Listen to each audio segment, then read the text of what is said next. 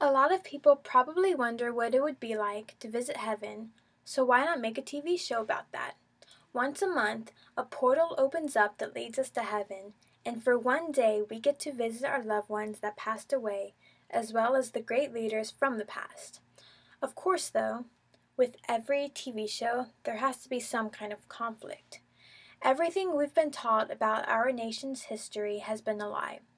So one day, a man who visits heaven starts asking questions to people who actually lived during certain times. The government, who's in charge of the portal to heaven, gets wind that questions are starting to be asked, so they decide to close the portal forever so nobody will ever know what really happened in the past. This TV show would be about finding the truth and asking as many questions before it's too late. So, what really happened?